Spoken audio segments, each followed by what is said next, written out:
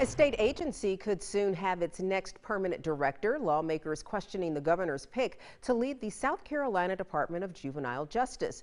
Our Jason Raven has this story. Well, Acting Director Hendrick took over in September 2021 after the previous director resigned following a vote of no confidence from the Senate, a scathing audit report, and a walkout from staff.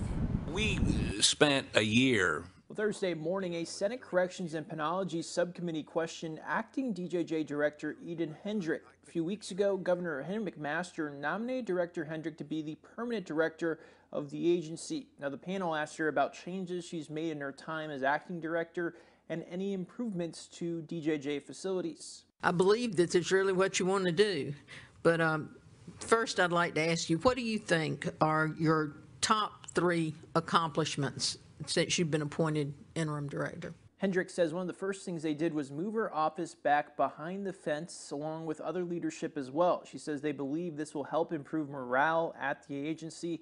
Now, she has also been able to institute a plan to raise pay for staff who provide direct care to juveniles. According to Hendrick, the agency does continue to struggle with staffing. I think when I first testified again for y'all, I was very optimistic and I was like, oh, we'll get more staff in 6 months. I was wrong, right. And I will be the first to admit that. It is going to take way longer than 6 months.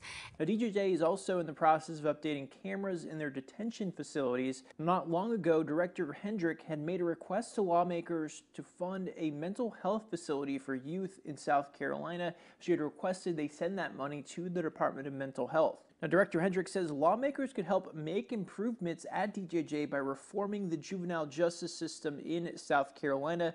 There are bills in the State House that would do just that, which will limit the number of status offenders that come, status and low-level offenders that will come into the detention center in contact with those violent offenders.